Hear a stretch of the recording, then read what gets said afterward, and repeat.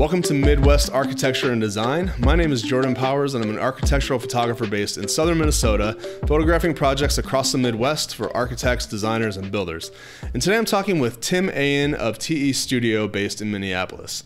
And one of the reasons that I wanted to talk with Tim specifically is because as I was doing my research on architects and designers to interview throughout the Midwest and Minnesota specifically, is that Tim's firm is heavily focused on this idea of the passive house, which is a design principle, energy efficiency principle that was brought over from Europe. And I think it was developed over the last 30 years, if I'm not mistaken. And it's something that Tim has focused his entire firm around, is this passive house concept. So I wanted to dive in a lot about that and understand what that means from a layperson's perspective.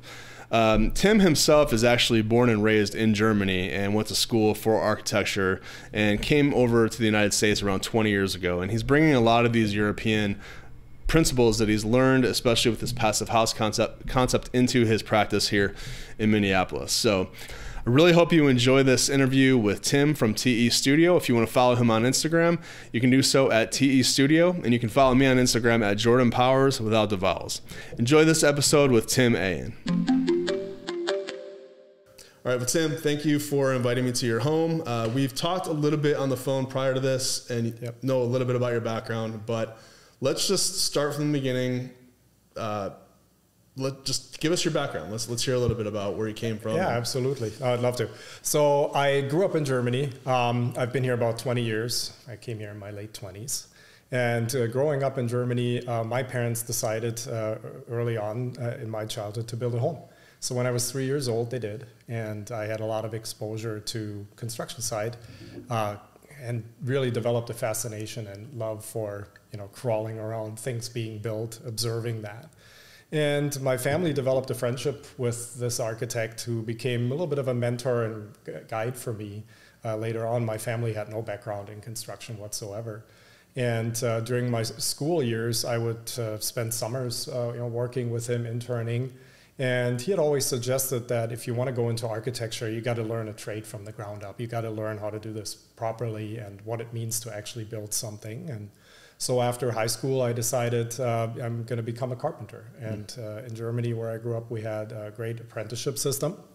And so I took advantage of that and did that first before I entered into architecture school to then later complete that. So my journey has been really one that started at about age 3. And it's interesting when you talk with other adults when they're talking about how they found their profession and their career, and sometimes through detours. And in my life, it was the complete opposite. I knew since I was a little boy that I wanted to be involved in buildings. And even though it's been, it can be a tough career, I haven't been able to get away from it. Mm-hmm. And I asked you this question before we hit record, but is architecture, having a home architecturally designed, common in Germany or Europe in general? Or? It certainly is, and it was maybe even more when I was a kid, but it still is today. So in Central Europe, there's just more of it's more commonplace that an architect would come into a residential project.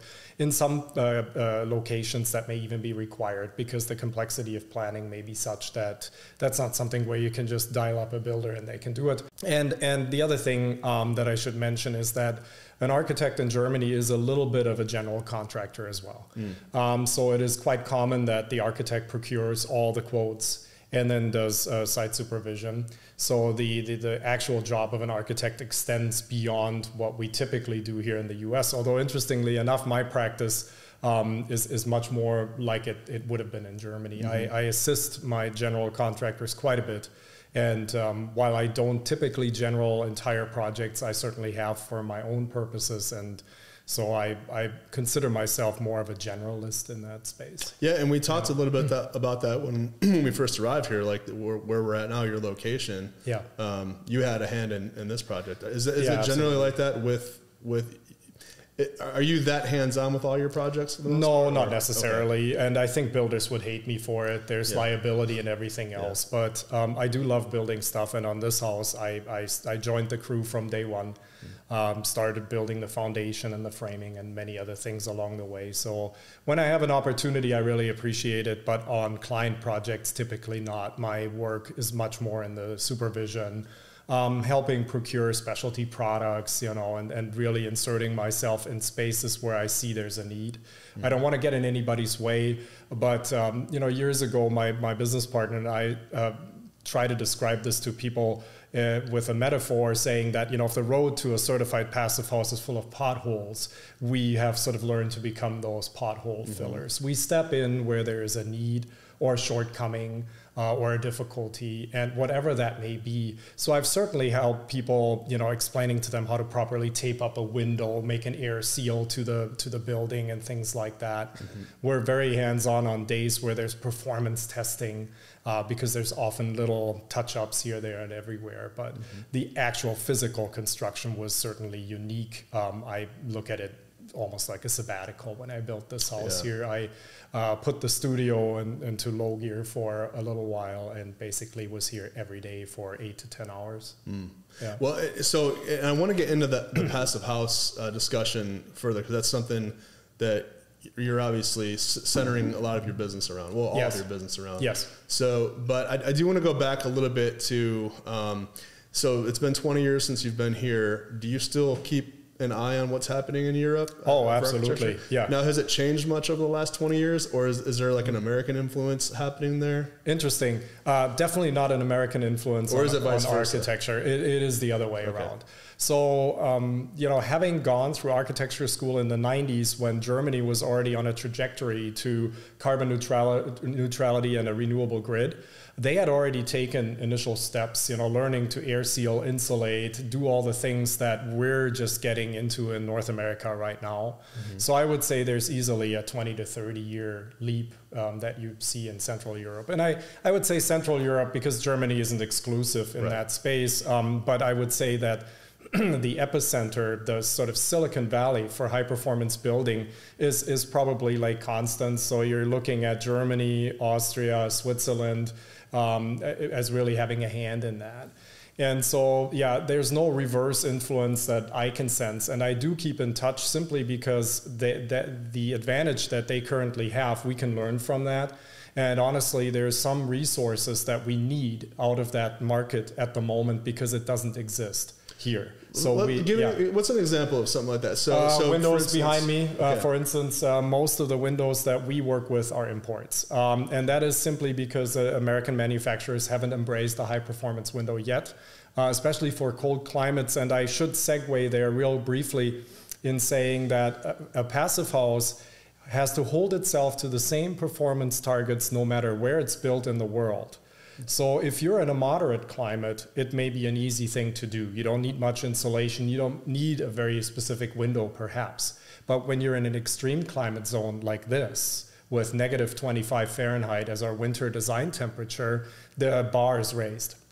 And so that means we have to look to, really high performing product. The best comparison to make that most people might get in this day and age is when you drive an electric car, right? You get that Tesla out of California and they tell you 300 miles on a charge. You drive it in the winter in Minnesota, lights going, heater going, everything else, you get 180 miles out of the same battery. A building it's the same thing, right? We simply use more energy typically to maintain the same temperature and comfort in the indoors. And so with a passive house, that would still be true, even though we reduce that significantly. But we have to overcome that difference, that delta T. And so that's where these specialty products come in, and services too. We use a certifier that's located there. We have some specialty consultants there. And generally, I find those conversations to be very inspiring because they've solved problems that we're just coming up to. So let's talk to me like I'm a layperson, which I am, because as I mentioned, like a big part of this podcast is I'm trying to understand architecture a little more as a photographer. So what I do know is very little, but I do know there's like the LEED, and there's other different certifications for environmentally friendly and conscious homes. Explain to me like I'm 5, like a layperson, what is the difference between a passive home versus all these other types of certifications? Oh, absolutely. It's pretty straightforward. Passive House is a building energy standard. That's all it does. Okay. A lot of the other programs out there are more broadly oriented. So LEED, for instance, has indoor air quality requirements, material requirements, and things like that. It also has an energy component. And generally speaking, the Passive House is much more rigorous with the energy piece than any of the other standards out there.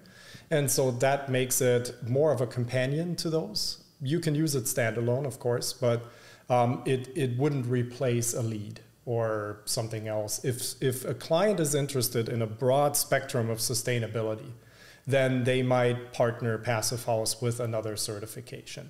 It doesn't happen very often, but we've done it on 2-3 occasions in recent years. So that's the main difference. Passive House, building energy only at a very high level. And when I say high, I want to be careful not to put it on a pedestal. Sure. Because that happens in the public realm a lot. And people think in these terms of good, better, best. Right. And then they want to put Passive House as best. Lately, when I talk about it, I describe to people that Passive House is foundational, not aspirational. Okay. And what I mean by that is that the performance it offers and the energy reduction that it delivers makes it the perfect platform to get to carbon neutrality in buildings. Anything short of Passive House struggles. Why? Because you want to be able to create an offset on site ideally. And we found, particularly in our climate zone, the only shot we have at that is if we build to Passive House standard. Meaning the space that you have on your roof, if you fill it with photovoltaic cells, PV system, you can actually generate an annual offset to capture the entire building, all loads within it, if you have a Passive House. If you don't go to that level, you don't. Dumb that down for me just a Sure. little bit. What does that mean to the average person? Like when you're talking about the roof? Right. It's more of a we the people problem, perhaps. Okay. Because we have two choices how we attack the future. If you consider that we're still using energy wastefully and now we want to be carbon neutral as a society, we have to make the big pie of wasted energy from green resources, solar, wind, nothing with carbon in it, no gas station, no natural gas in the next 20, 30 years. Keep that in mind. That stuff's gone. So how do we do it, right? So we can go two tracks. We can try to make all this energy from renewable, clean resources, which is a humongous investment in a grid that is very different from what we have in a very short time. Or we can replace some of that energy with energy efficiency, meaning we simply do away with it. We don't even have to make it. And Passive House is a pathway to that. Okay. We reduce the heating load in buildings typically by about 90%. So I can eliminate something that is typically delivered with either natural gas or fuel oil by 90%, just gone, doesn't exist anymore. Therefore, I don't have to build that grid to make it. Sure. Yeah. Okay, so real world example. So we're sitting in the home. We obviously lugged a bunch of equipment in here. I'm wearing a flannel shirt. I was pretty warm. Yes. But since we've been sitting here for the last 15 minutes or so, I'm perfectly comfortable. And there's no airflow that I'm aware of happening right now. No. Is what I'm experiencing right now the comfort wearing, essentially I'm wearing winter clothes right now in a 70-degree humid day and a rainy humid day in Minnesota. Am I experiencing the design of that energy efficiency, or am I just reading into this? I would say today you're probably reading into it. If we were sitting here on a day where it's minus 30 outside, you'd still be sitting there in your flannel with the sleeves rolled up, and you'd be just as comfortable as you are right now. Okay. That's when you're experiencing the full effect of it. That's what I'm trying to. Yeah. That's what I'm wondering, because obviously, you know, we're in Minnesota. The climate's going to swing in the next 3 to 4 months. I'm just curious as to like what happens.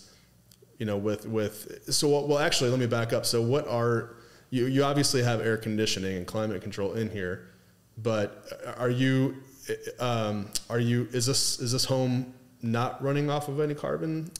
Correct. Okay. And so there's two parts to that. One is how Sorry, we do I it. don't know how to ask that question. Quite all right. So one is, how do we condition it, or maybe what's the size and the equipment, and then the other one is more on the loads, that massive reduction. So I'll try to get to both of these.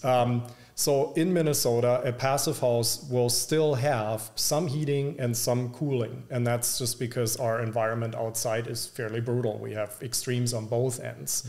But that setup is only about 1/10 of the capacity of what a conventional home might need. So we utilize a piece of equipment called an air-to-air heat pump.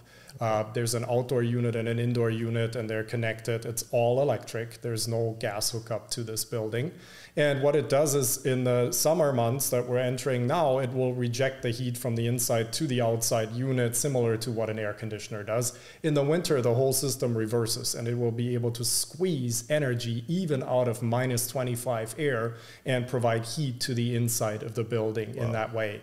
And in the process, it uses very, very little electricity. So that's the general makeup. If you build a passive house in a moderate climate, you may not need that at all. There are passive houses that don't really have a heating and cooling system whatsoever.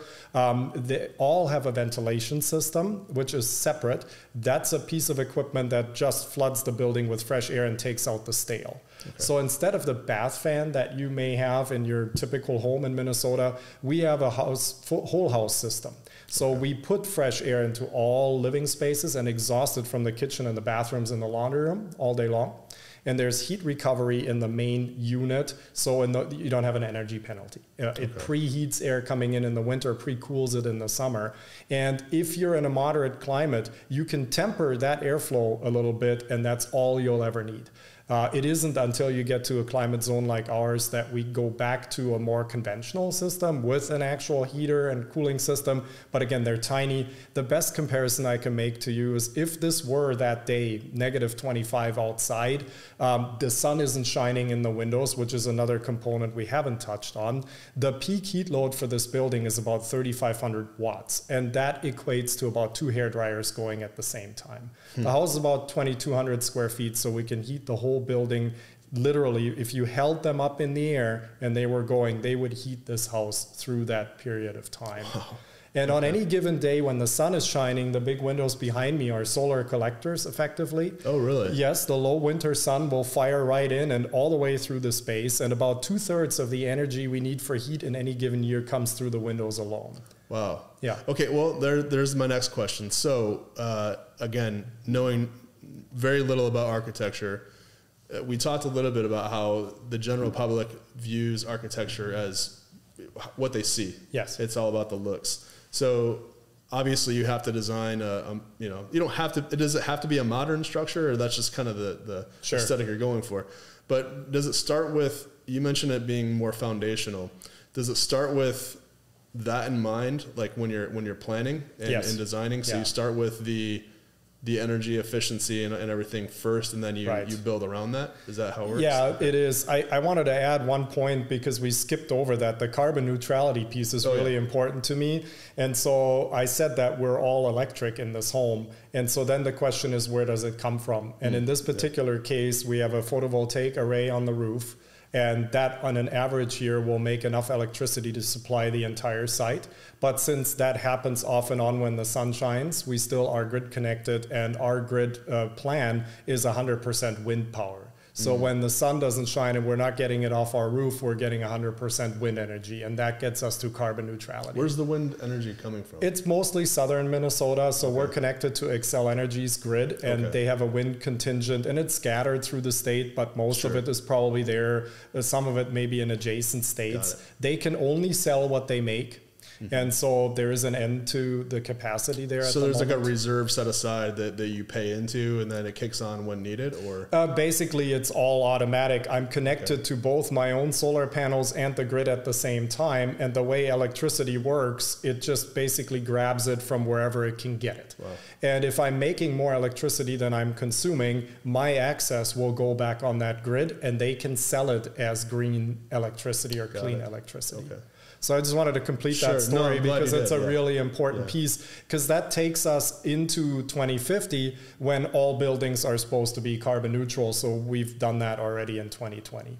Okay. And actually prior to this with other projects, we've been in this space for about 15 years. So then your question to Passive House being foundational, it does enter into the planning process right from the get-go. And it starts with orientation. When I talk about the windows becoming the heaters for the house, they want to face south. And ideally, we have solar exposure. In the urban core, it's tough to get. And that's why this lot spoke to my family, because this is fully open to the south. Not all of them are, so we grab as much as we can. If we can't get it, we can't get it. We still can build the proverbial cooler box, fully insulated, air sealed, and retain heat. And that works in the same way, but the free heat comes through the window. Sure. So it's a different site orientation. You really have to think about that.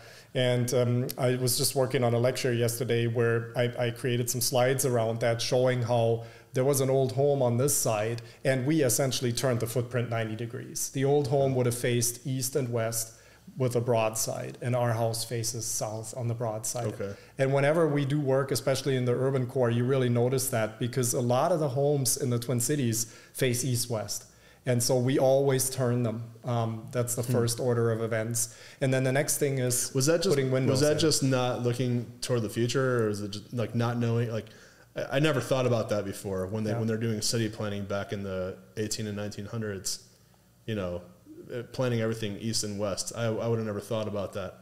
And it isn't so much, you know, the east-west lots are actually great because they have depth in that dimension. So if I turn a house, I can face the broad side or the long side south. So in a way, they got it right, because most of the grid faces that way. It's just when people put homes on them, they turn them the wrong way around. But they're not all that way. And I will say it's just general ignorance, you know, on behalf of planners, the public, builders. They don't understand passive solar heat gains. It's not something that's taught. Well, and that's not something they would have known a lot about back then anyway. So. Maybe even, but you know, in some cases there are the origins, I should say, for passive solar structures are really in the United States, and particularly in the Midwest. And so since the 60s and 70s, there were people here experimenting with that, entirely fueling them in that way. We have, I've been to a place called Solar Town in Wisconsin, where you have a whole little city that was developed based on solar heat gains, passive solar heat gains. I was just out in New Mexico, where they have the Earth ships, which are all passive solar buildings. There's a whole development of those. So I think there's a contingent of people in the United States that has understood that for at least 40, maybe 50 years. Okay. I would say, as with many things in life, you know, the best idea doesn't always prevail. And so it's not for lack of yelling, but who's listening. Right. And that's still being ignored. If you go into a typical subdivision in Minnesota today and you see these boxes that are dropped any which way, some of them have 0 windows on the south side, even though they could, or they have the massive garage on the south side, even if they could have had it on the north. It just goes to demonstrate that there is fundamental lack of understanding of how a good building works. This isn't just warmth, this is also daylight. Yeah. As you noticed, it's a cloudy, overcast day. We don't need any lights on in here right now. We get plenty of daylight, and it does something to you. And this is, I like talking about those subjects more these days than just the technical underpinnings, because architecture is also about how it makes you feel. Yeah. And living in a home where you have daylight and changing daylight throughout the seasons, it has a huge impact on your soul. It's harder to capture. There's no numbers here. This is experiential. Yeah, in fact, we even started turning the lights on when we got here, and then we just decided to turn them off because it's just the natural light is so pleasant in here. Even on an overcast day. I've had clients tell me that years later. It took them a while to figure out. They can't even put their finger on it. It's like, I'm just, you know, it makes me happy to be in my house, trying to figure out what is it, and then realizing, man, it's that light, and then the shadow, and especially in the winter months in Minnesota, we don't get out as much as we should. Right. We lack vitamin D because of it.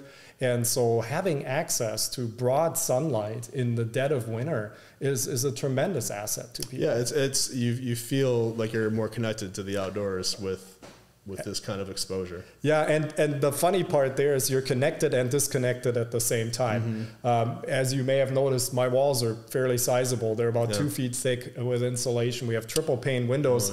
The irony of that is with the large glass, I can see what the weather is, but I don't hear it. So sometimes you find yourself looking out with the trees, bowed to the ground because there's a storm going on. It's windy. It is quiet in here. You don't notice that at all. Another great example was we did a retrofit to this standard in South Minneapolis on Lake Nokomis, and that's about a mile or less from the airport. Mm-hmm. And the house was so noisy prior to the retrofit that when you were sitting at the dining table like we are, every time a plane was coming in overhead, your conversation would have to stop.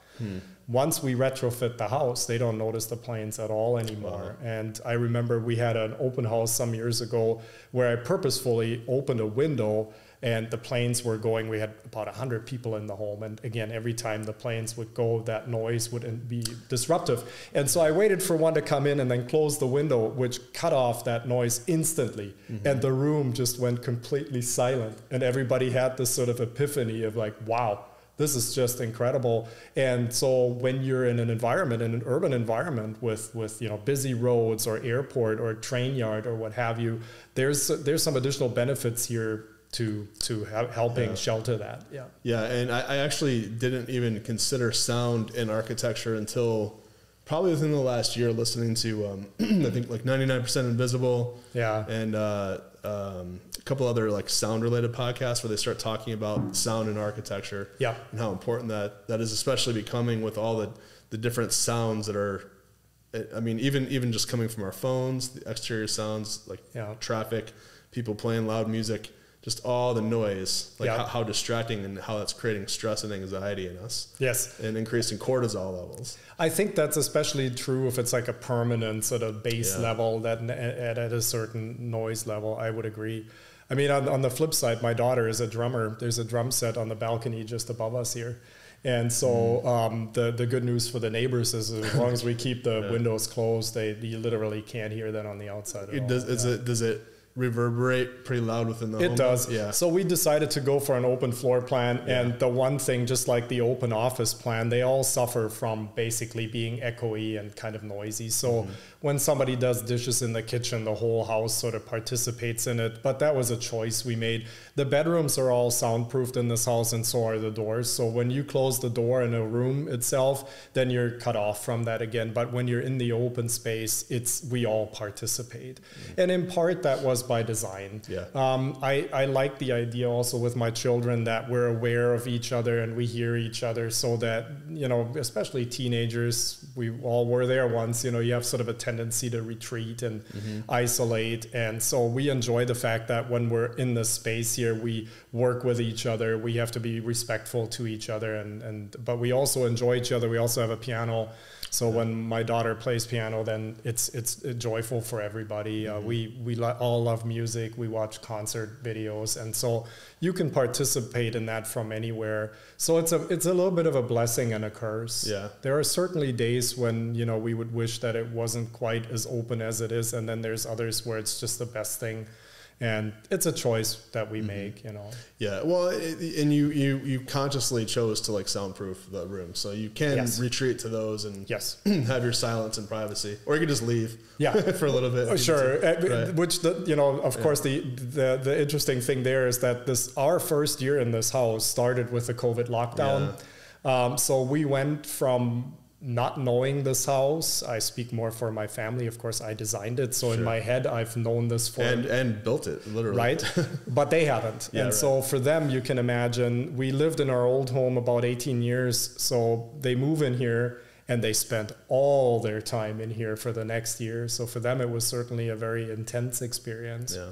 And not intended to be that way. But we learned this house very quickly and intensely, so to speak. So we've been talking a lot about residential because that's your specialty, and I asked you briefly about commercial, and I know you don't work so much with commercial. Not that you couldn't, but it's just not your specialty right now. But is there? And I also understand you're the only firm in. Are you the only firm in Minnesota working with the passive homes? No, technically not. There's certainly some competition in that space. However, there's not a whole lot of build projects yet. Got it. So there's a handful of colleagues that engage in different aspects of passive house design, some maybe more as consultants or project managers. Got it. So most of them not as designers just yet, but there's a couple, and we're looking forward to them coming online and putting projects here on the ground. But in terms of commercial, is there a place for that? With the passive, because it's technically called passive home, right? No, it's called passive house, and it's a direct translation from Germany where it originated, and so the house there means more building. Okay. And that's really it's a bit of a misnomer, and it's a conversation in passive house circles because that name often misleads people to think it's a residential thing. It isn't at all. It is a building energy standard that is universal, and if you look around the globe, it's been applied to just about anything. As a matter of fact, in Germany right now, they're finishing in Frankfurt the General Hospital, which is entirely built to passive house standard. It's I think one of the largest passive house buildings in the world. There's many multifamily buildings, including here in the US and in Canada, that are built to this standard. There's a North American variant called FIOS Plus, which has same origins but is slightly different. We have a multifamily building here in Northeast Minneapolis that's been built to that standard, and we worked on that as a consultant, and one of my colleagues then took it from there and continued to stay with the project. So it is applicable to anything. There are concert halls, public pools, mixed-use buildings, warehouses, or manufacturing facilities built to this standard. I think at this point you're going to have a hard time finding a building category that hasn't. If it has people in it, if it has heating and or cooling, you can apply it. You wouldn't do it to a garage because your car doesn't necessarily need that. But it's whenever we want to maintain that 70 degrees, 50% relative humidity is when it makes the most sense. Now, am I right? Did I read on your website that you had built the first or designed the first passive home in Minnesota, passive house in Minnesota? Yeah, actually, my business partner did the first certified one in the United States, or on the continent, period, in the Americas, if you want to go that far. That he designed it in 2005. It got built into 2006. Okay. And that's up in Bemidji, Minnesota. Okay. And then, we had a lot of firsts. I think we did the first certified in Michigan, Wisconsin, Minnesota, the United States. We did the first cold climate retrofit anywhere in the world to that standard. So and that's just par for the course. When you're in that space, we sort of conquered a new continent, right? So it's, in a way, I don't pat myself on the back for it. It just happened. And it still is that way, wherever we go. So if I go to, I don't know, we're working on a project in Lafarge, Wisconsin or whatever. It's probably the first within that sort of region, and it's quite often that way. Yeah, and accolades are nice, and they're worth talking about. I'm interested in how far it's come since those firsts were established. I mean, is it something that's starting to catch on? Oh, absolutely. Yeah, and I would say the last 2-3 years have been incredibly transformational. And with a number of factors contributing to that. We've seen some official adoption in places like Vancouver, New York City, maybe the Boston area, Pennsylvania, where the program has found its way into REACH codes, financial support mechanisms for affordable housing and things like that. So now it's manifesting itself as a target that developers have to develop. So that's been a big part of it. And quite honestly, the COVID year, I think, has brought a lot of acceleration to it, simply because the global passive house community has been able to come together so closely. All of a sudden, local, regional events had to be canceled. Everything moved online. Well, the benefit of that is you can now have people from anywhere join in this, and also at the same time make it more accessible, right? So if you're interested in passive housing and you're in a region where there isn't really anybody doing it, well, online you can find these people and utilize those resources. And so we've seen the adoption rates just absolutely skyrocket, which always happens when you're in a new market. At some point you get this curve sort of kicking up steeply. And that's exactly what's happening now, where I remember when I did my first passive house, residential passive house, I think it was the third in the country that got built. And that particular building at the time, there were 3. I think there were 2 more in planning. There was a moment in time, maybe in 2009 or 10 or something, when I think my firm had put half of all certified passive houses in the United States on the ground, because we had done whatever 4 or 5 or 6 or whatever it was, and maybe there were 10. And so we've long surpassed that. Similarly, there's annual conferences. The very first Passive House conference, I think, had 13 attendees, and that had grown. The last in-person events, generally, there's literally a couple of thousand people. Wow. And when you move online, you'll get crowds, even for happy hours, of 400 or 500 people regularly, weekly, that join in these events. So I think we're getting there. And maybe one other piece on that, it is sort of a transformational thing. Passive house forces subjects to the forefront that are good for any building: airtightness, super insulation, good windows and doors, heat recovery, ventilation. These concepts provide benefits to any building, whether you make a passive house or not. And so we've seen that in Germany, where the program was formalized first. There's not necessarily a huge adoption rate of the passive house standard as in certified passive houses, but it has completely changed the marketplace, because now all new buildings have better than code insulation, are air sealed, heat recovery, ventilation, and the good window has all but replaced a mediocre window. Is there something that the layperson would see visually, like aesthetically, that would identify a passive house, or is it kind of... There can be, but there doesn't have to be. Okay. I would say in cold climates like ours, you will find, if available, lots of windows on the south side for those passive solar heat gains. So that could be a giveaway.